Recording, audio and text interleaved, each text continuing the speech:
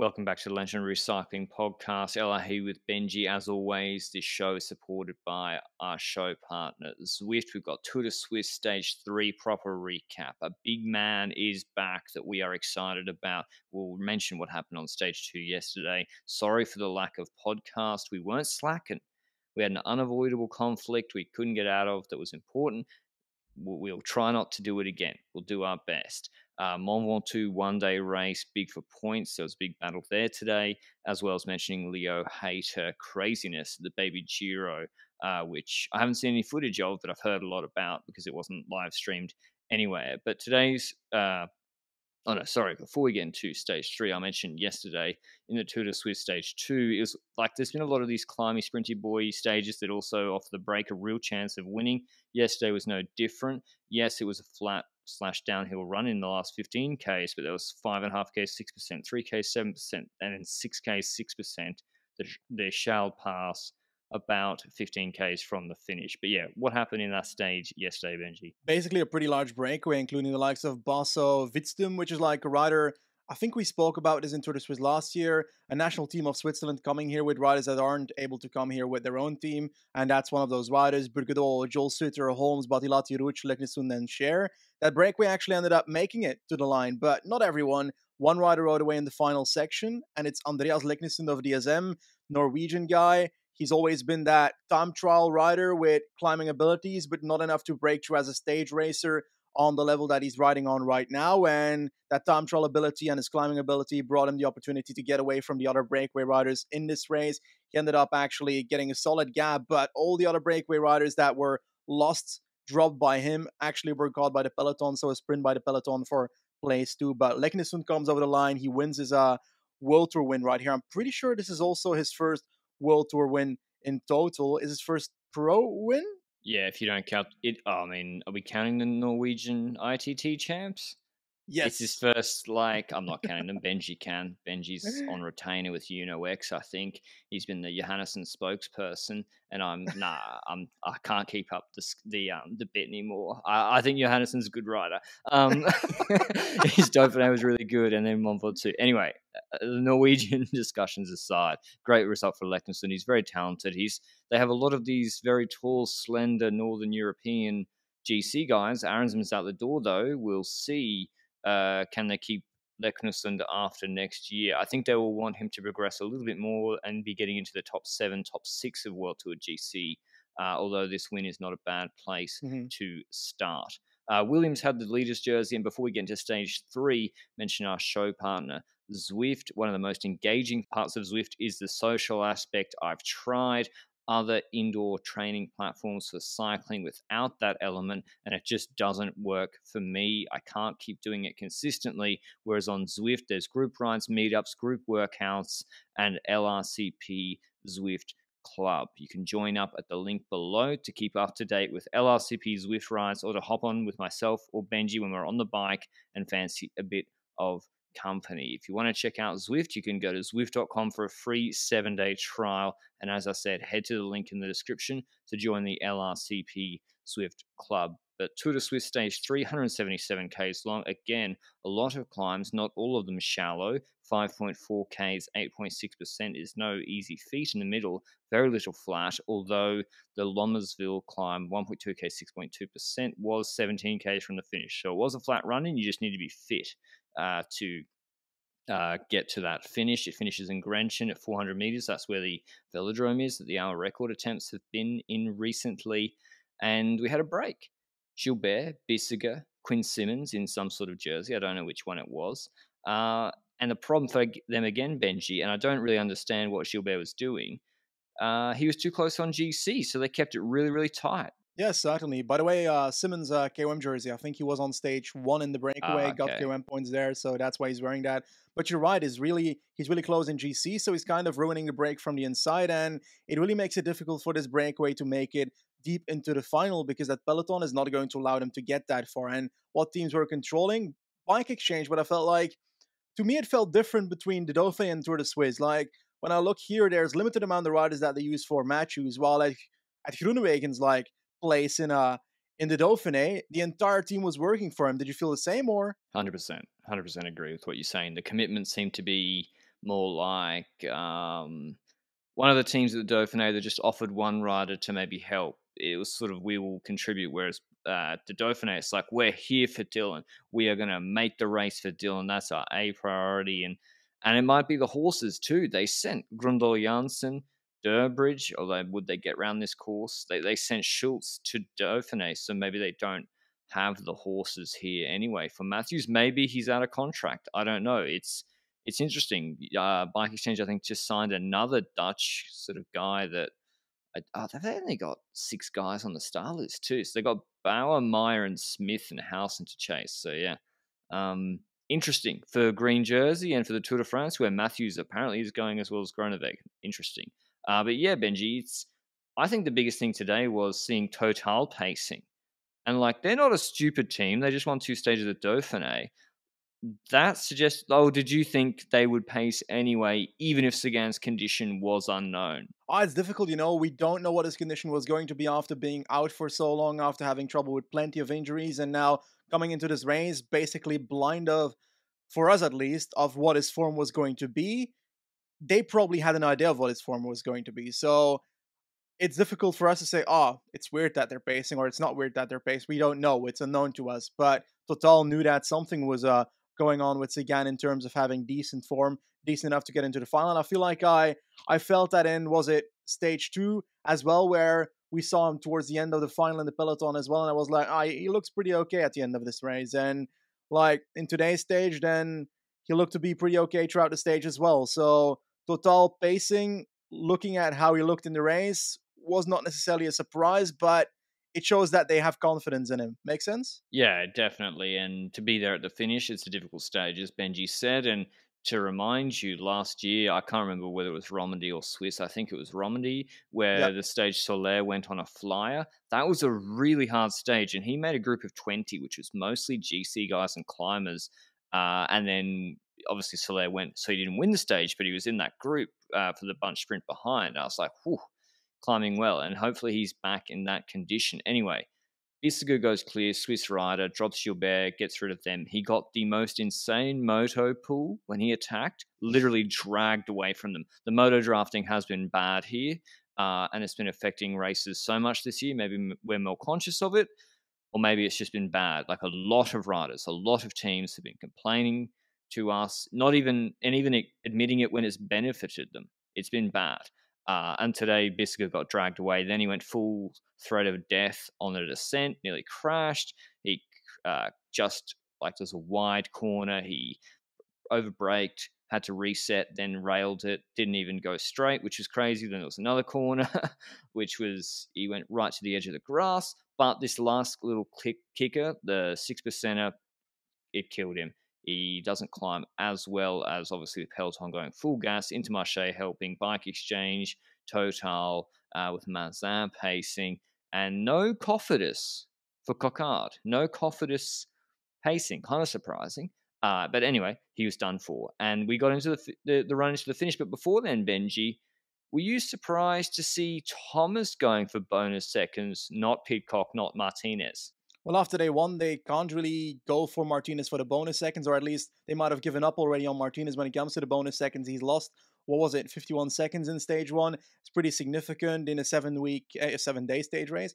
7 weeks would be a bit long for a stage race, but Thomas got that lead out in the intermediate sprint. He got those points and had one challenger, basically, those bonus seconds, and it was Schachmann that was challenging him, and nobody else really seemed to care. So the other Ineos rider was getting the third spot anyway, but it doesn't really surprise me that Thomas takes it. He's got a better sprint when it comes to like an intermediate sprint, in my opinion, especially when it's like a 1v1, for example, like compared to like an Adam Yates.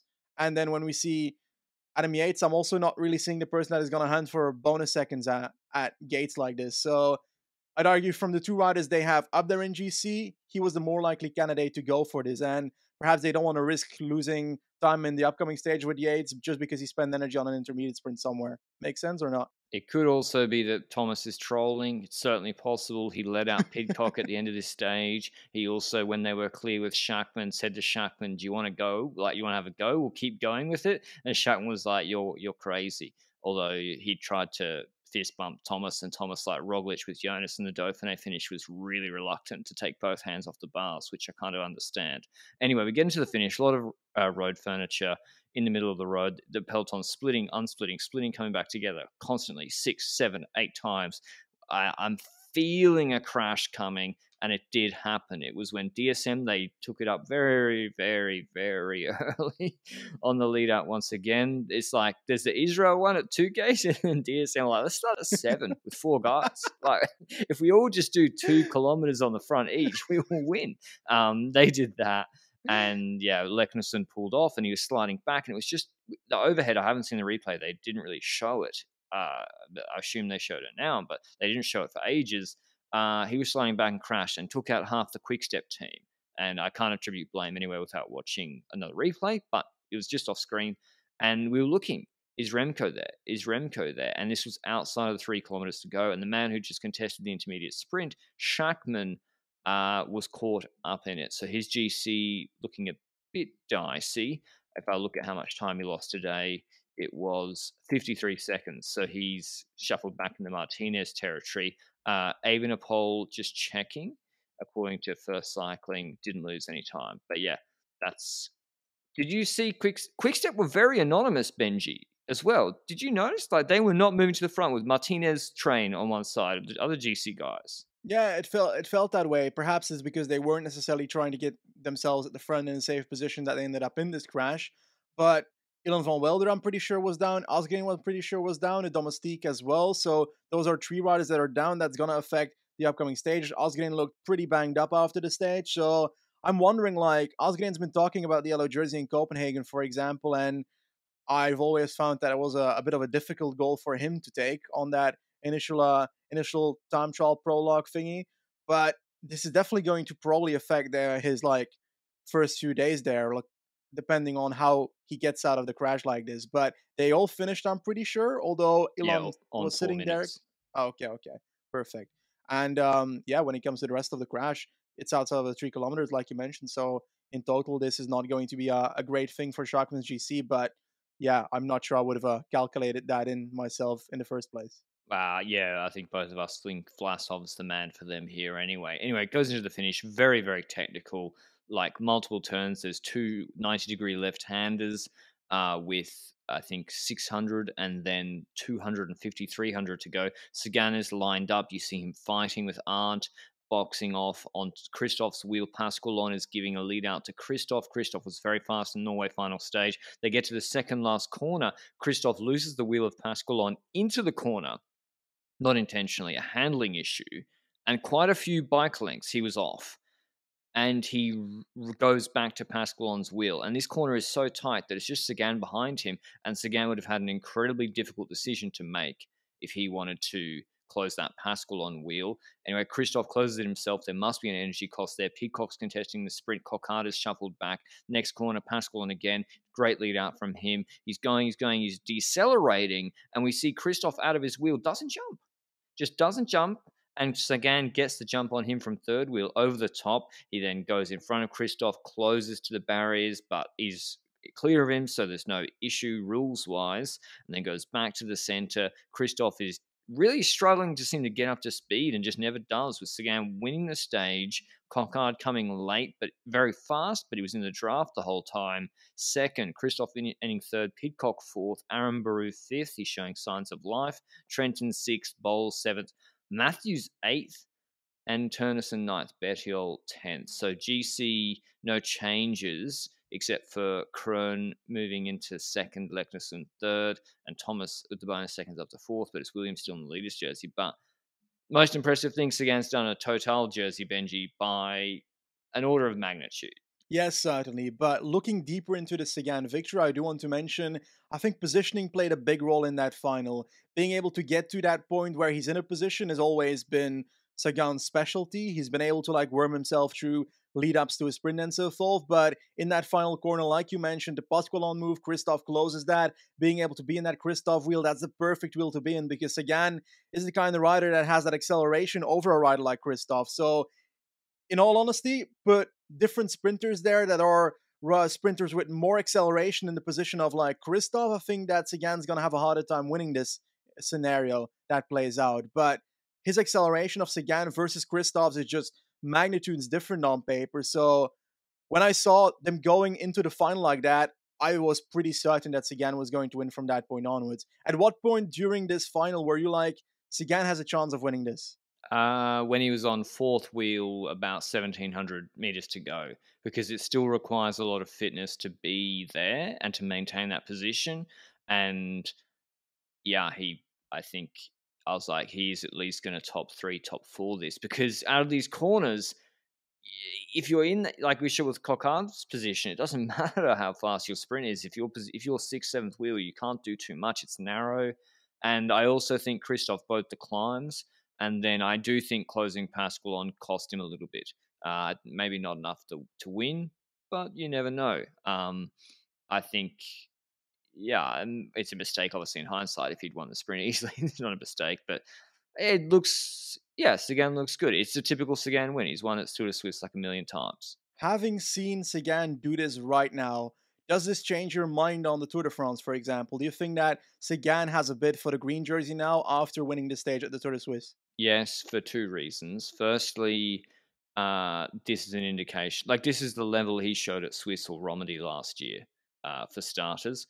Second of all, the Tour de France green jersey competition is heavily favoured towards Sagan as compared to last year. Last year we had an inordinate amount of pure sprint stages and few mixed stages where there was large points on offer. This year in the green jersey competition, there's, if you look at the rule book, which was sent out by ASO a week or so ago, there's like full points for legit uphill finishes. The Lausanne finish, the Longwy finish, the Saint Etienne, Carcassonne, all 50 pointers. That's more than the sprint stages we might have. There might only be one sprint stage in Denmark, and the other, I mean, big bunch sprint, the other could be destroyed by crosswinds. Arenberg is 50 points. That might not be a bunch sprint. Calais, who knows in those messy northern French stages. So, like for the Ewens, Jakobsens, that's difficult. And Sagan's the master of intermediate sprints. And if he's climbing well, that's almost to me more important, because the difference between fourth, I don't think he's going to T3 the pure bunch sprints consistently. But from T4 to T8 is actually not that much difference. And so if he can come eighth. I think Sagan Benji can average eighth or seventh in the bunch sprints in this form. And then if he's getting embraced consistently, that's a real green jersey threat. I think so as well, and it's weird because, like, having fought through the green jersey points in previous days, you would think, okay, Sagan was not on my mind yet, and now this one through the Swiss stage is impacting that a lot because I'm instantly thinking, okay, how dangerous is this man to the likes of a Philipsen, for example, who will go for it for Alpecin, the likes of Wout van Aert, who will go for it for Jumbo. Like, does he play a role in that battle? And I think those teams will probably think to themselves, well, okay, perhaps we need to consider Sagan as well now as a competitor again after being out for so long when it comes to his injuries and so forth, you know? Maybe, what did he do? Unbound gravel and going to Utah is now the best ever preparation for European racing. I heard someone said it in my Discord. I'm not sure if it's true or not. I think it is. Apparently at Unbound or whatever, at the event, Sagan like just went off from the gun for like 30 minutes full gas, split the group, and then stopped at a rest station for like half an hour afterwards, which is like full troll mode. The Joker is his nickname. But sorry, back to green jersey. Yes, like his name hasn't left my lips for a long time because he's had injuries, COVID like 3 times, and whatever other issues, but got good equipment. Total Energy seem quite competent, or at least trending in the right direction. This will, of course, and the other advantage is, Benji, Wout van Aert, Jumbo have got split priorities. Sagan, Green, that's why they signed him. Like he has, I don't know if he's going Turgis, Os, Bodnar. Anytime he says, let's light this up, this rolling climb to go for the intermediate sprint, he has 5 guys to do it. That's also an advantage. Wow, you are forgetting the myth, the man, the legend, Pierre Latour, my man. Come on, who has to set up his attacks on the second last climb? I mean, Jumbo Visma, He'll try. They'll be pacing, or UAE. Pogacar will be pacing his teammates at 6 watts per kilo, and 10 minutes in, Latour will attack, and they'll be like, "What are you doing, Pierre?" Um, we'll wait for that to happen. But yeah, Sagan, green jersey. I mean, this also. I mean, our clip of Froome, is Froome back? That one didn't. That one, the lifespan of that, it wasn't very long. So we've seen one Tour de Suisse stage, and now we're saying he's back for the green jersey. Maybe it's more hope, because if you're I mean, you might not like Sagan's sort of, I think, a little bit dirty in sprints, etc. That's fine, but you have to accept that the commercial reality, particularly for people like us in the media side of things, is he's good for business. He's well known, particularly in English speaking countries. And I think it's good for the Tour de France. It's good for Total Energy. And it's like, Benji, when we see these guys go to different teams, like Froome, I don't take any joy in Froome being bad.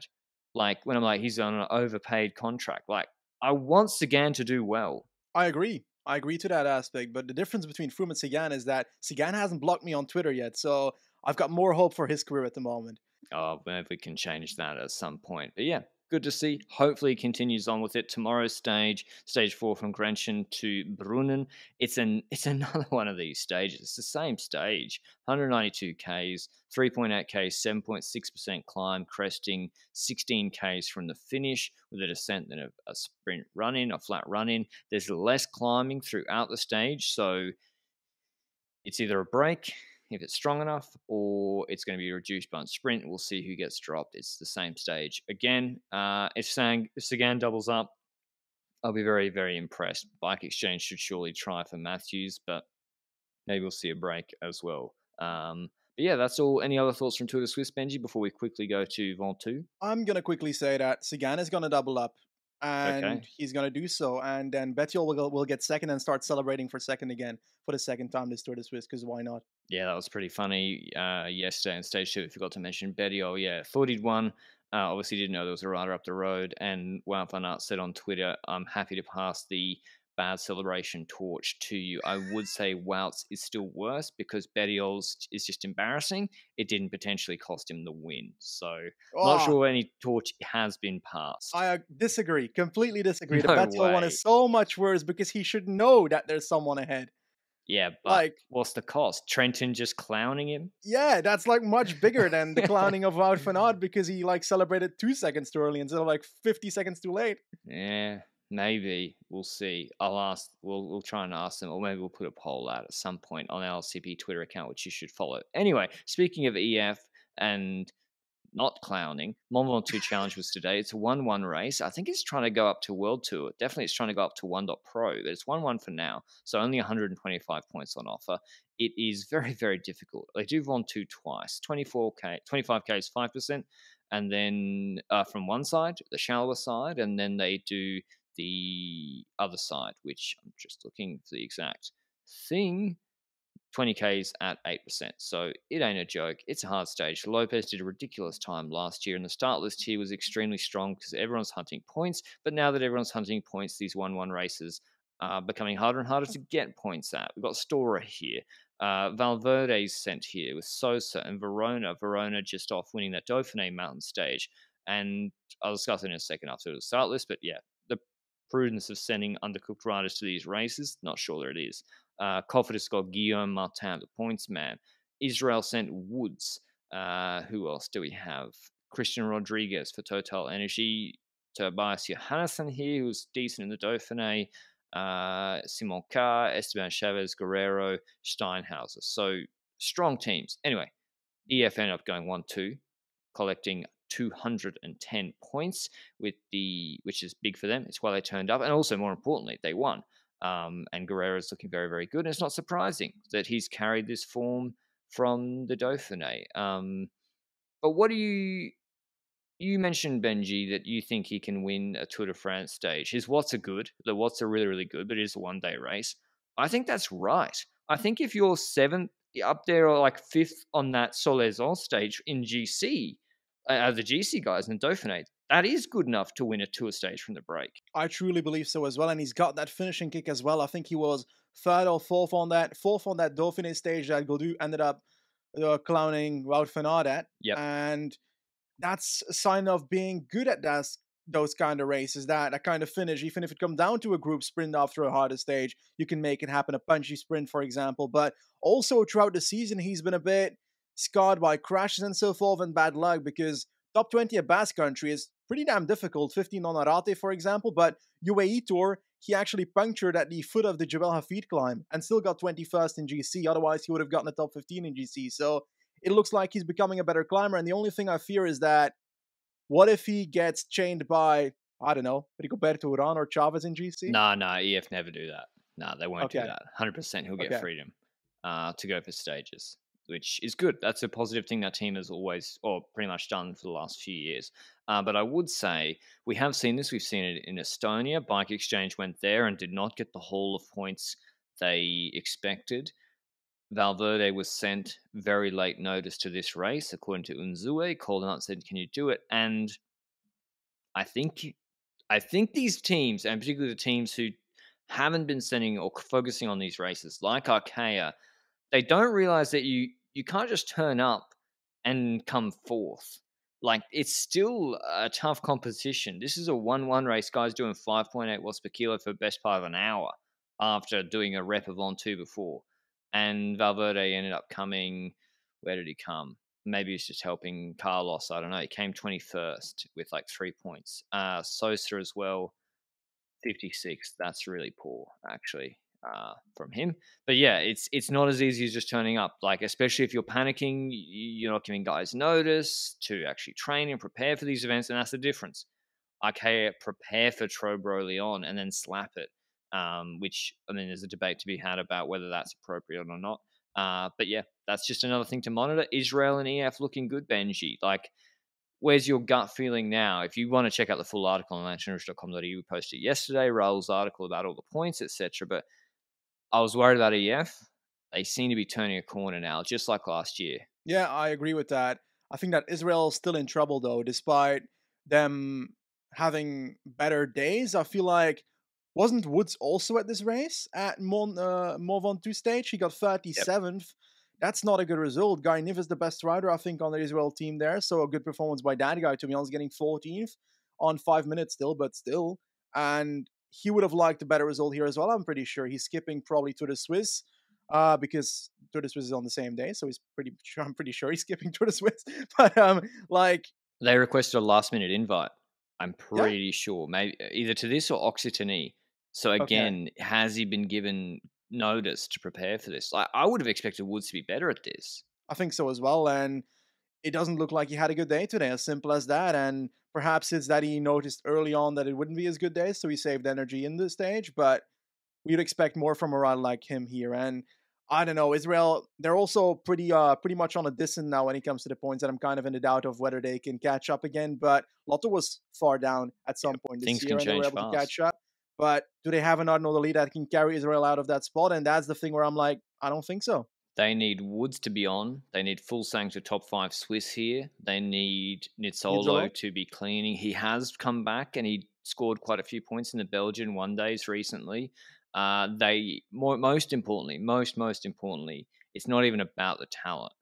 It's is the team sending the guys to the races, and all of them pretty much are now. EF even are seem to be maybe a little bit races they didn't always go to. Israel 100% are, but now it's harder. And Lotto started this focusing on it from January, and other teams have slowly like Movistar being like, oh shit, there's a relegation issue. Like 6 months into the third year of the Triennium ranking, and they're like, this is unfair. It's like, yeah, the points distribution has its problems, but you're incompetent, so my sympathies are limited for you. Like you shouldn't have a problem staying up if you're those sort of teams. But yeah, it's just something to watch. I'm a bit obsessed, obviously, with the relegation thing, just because it's something different. It gives meaning to these other races more than, obviously wins are important, but some of the 1-1 races, it just adds a little bit of meaning to them, which I guess is the whole point of the system. But yeah, I think Arnaud Delis, we've mentioned, has been doing really, really well.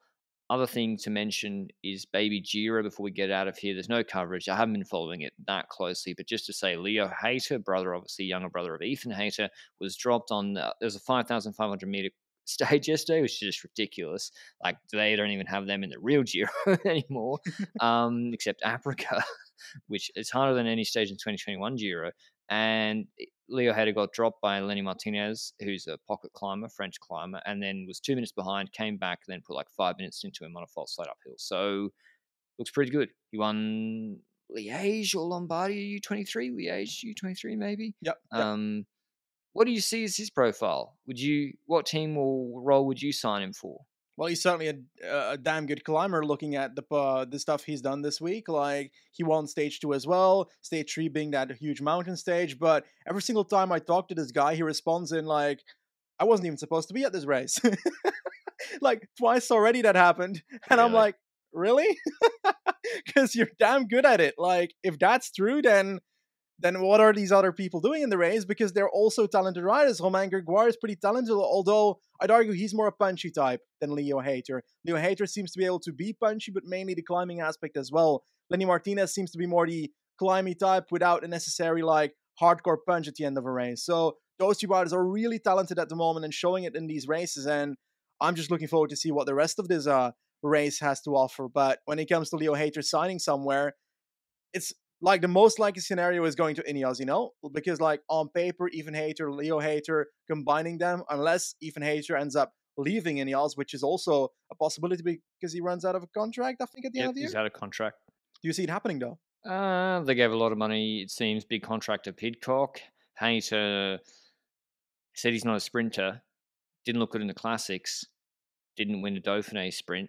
He won a Romandy couple of sprints, positioning issues. I don't know. I'll reserve judgment on that one for another day. I would give a note of caution regarding Baby Giro. Note of caution.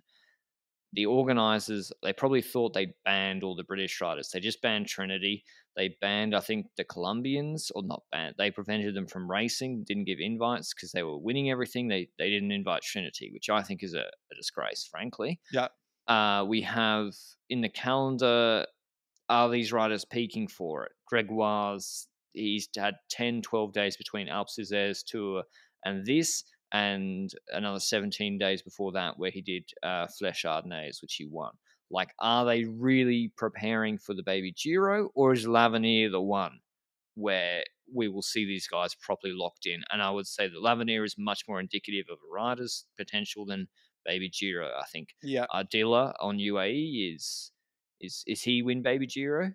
I think he won it or got second at some point. I don't know if it was first or second, but it was close. And then he pretty much did nothing at UAE, and it seems like he's the likely candidate to leave that team if he hasn't already. Is he still there? He's got I don't another even year know. contract. He got a 4-year deal. So he won Baby Giro in 2019 and he got dropped on a Dauphiné break at the base of Croix de la Fer or Colombière 2 days ago. So by Armour Rail. So yeah, it's not the be all and end all Baby Giro, and I would say the organisers not allowing the strongest teams to turn up makes it even more difficult to properly assess talent, although of course we have power data. But that's all from us today. A bit of a longer one because we wanted to recap all the action that we missed yesterday. We hope you enjoyed it. We'll be back tomorrow for another Climby Sprinty Boy stage in Tour de Suisse. And other than that, thanks to Zwift for supporting the podcast, and we'll see you then. Ciao.